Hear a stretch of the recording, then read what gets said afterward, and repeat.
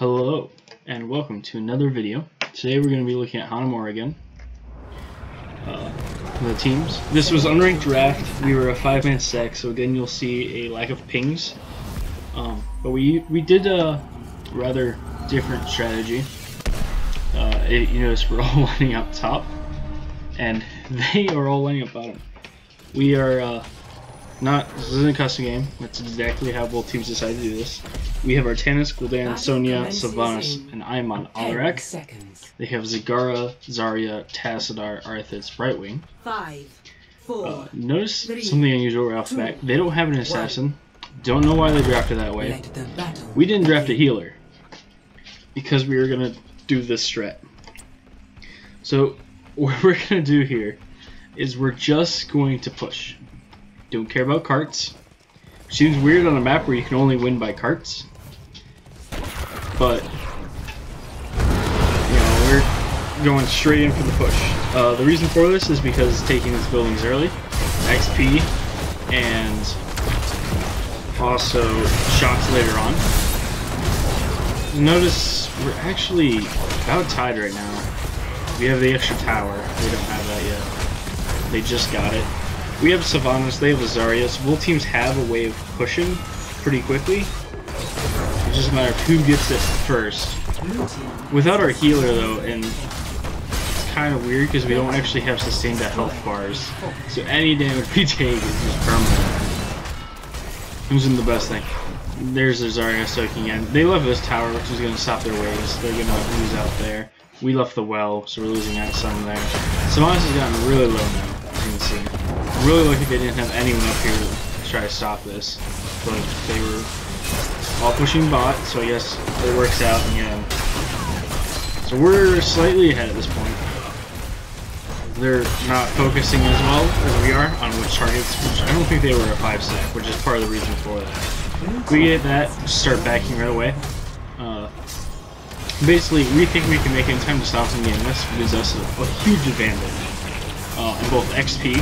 As you notice, we're a whole level, but it also gives us an advantage in the fact that we can kill them. Didn't quite make it in time to stop that. I actually just one-shot my flash there, which is big because now I have slows, I have extra damage, extra range. Zagara's kind of stuck out here. She goes down. I don't even think we catch this. I don't think we catch the test right here, huh? Really well done on his part, I guess. Here's Zarya, but we have a bunch of poke enemies over the wall. I almost killed her there. At this point, that's awkward.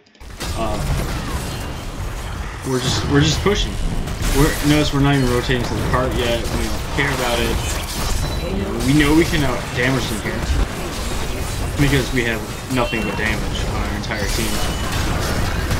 I tanked out tower shots. Brightwing got it, and that healing token did nothing for them. We just killed 3 of them anyways. And we just keep pushing. Just keep pushing. Gul'dan's not gonna have an issue with sustain. You know, if they're not damaging her, Sylvanas isn't gonna have an issue. Artanis isn't, because once he's at a certain level, he just gets his shields.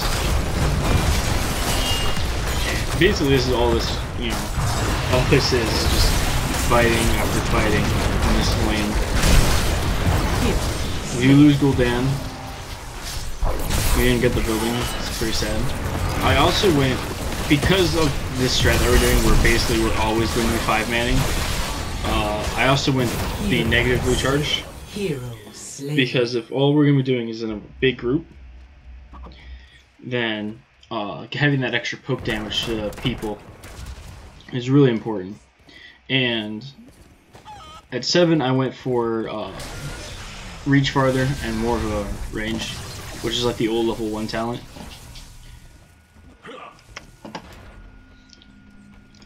So we go here and look at the other choices here. Didn't really need more silence duration because it's not really doing much for us. They don't have like a Chen or anything.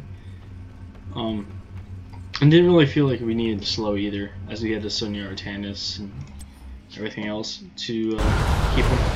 We do decide to defend here, like, we're not even worried about pushing the moment. Because all we're doing here is stopping them while Sylvanas takes the building.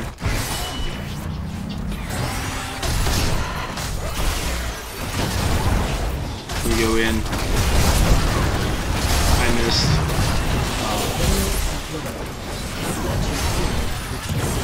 We lose 1. And 2. First, then Zagar goes. So pretty even on the fight there, considering the fact that actually Sylvanas died bot and not even top Lilies. It turns out really even that we were able to win that. An adventure. We're actually ahead in levels. So we're just trying to get out of here at this point.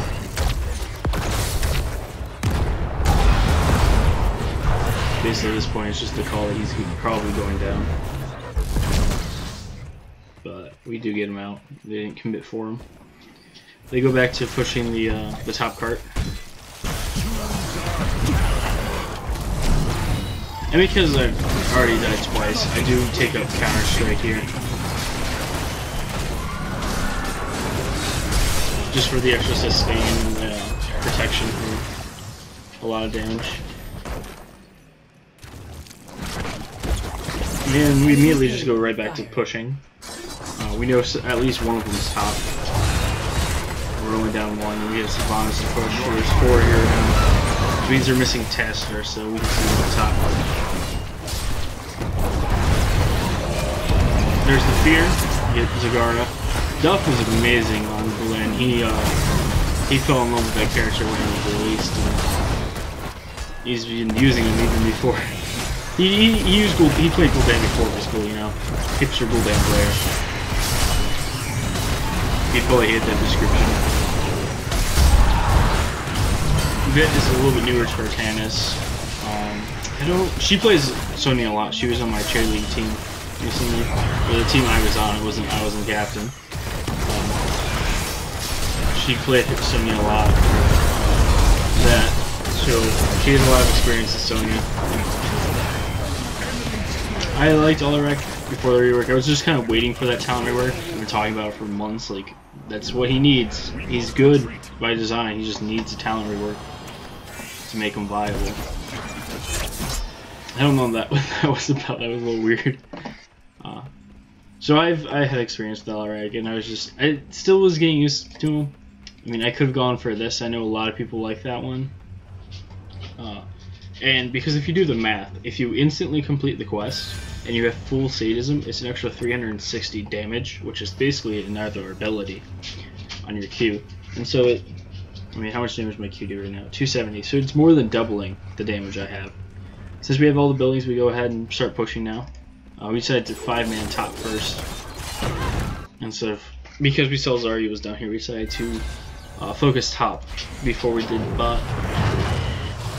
It really doesn't matter the order, because at this point they're both up, and they're both about halfway. But we do decide to stick as a 5-man, if it's important, because then we can take more fights that way. Our team comp was designed to be able to 5-man all game, and usually I got a good seconds off, a good fear. Fortunately there was the maul, until the Bright Wings didn't get out. Tess started doing Tess sort of thing, Zarya trying to help. Zagara goes down to Sonya. Arthas comes in, don't know why he decided to come back in. 3 for 1. I'll take that trade. 3 for 2, still a good trade in our favor. And we got the turn in. And that was 5 shots on core. Or, yeah, 5 shots on core from 1 cart, which is just ridiculous. Because this brings them down to 1 health. And then all we have to do is wait 2 minutes, and we win the game. If we can push that last card in. At 13 here, do you believe they go right? I know right is what most people pick, and I know Blade of the High-Lower is the other one. Pure Malice is just a way of saying, hey, team, I think you're trash. Or we have a Murky or a Lost Vikings that's dying a bunch. And I just want that extra damage. I do go right here. I think it was my first time using right, so I didn't use it super effectively. They're getting to 1 health. We could boss, but boss is just a giant throw pit on this map. We decided to meet up at our health camp. So that's where we all meet. There's nothing to push. There's nothing to do now. The enemy's payload will be redeployed Besides delay them and wait for our payload. Without them taking these towers, they don't really have a chance. Even if they took them, that still only drops us down to 1 health and it ties us out. But because they're at 1 health, they can't risk not doing anything. And they're behind XP. Pick up that camp as well. Division.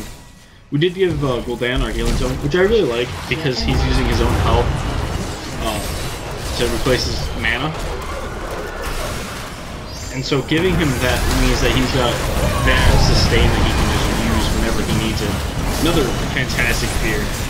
I don't know if I've seen a bad fear from him, unless the opponents like dash at the last second, you know, and change the place again. We decided to push because one of the ways we could win is if we could push this in instead of waiting for a cart. And because 4 of them are down, they only have Zara. And we figured out you can actually walk into this area. As weird as it seems. I do put my right on her just to show both. And it was a funny little swap there. Yeah, but we do end up winning by pushing that in, which is really weird because it's not something I've ever seen anyone ever do before. I just thought this game, with the strategy that we used and the way it turned out, they were also using a similar strategy. I thought it was really interesting and worth sharing. Gul'dan, of course, gets MVP, hero damage, XP contribution.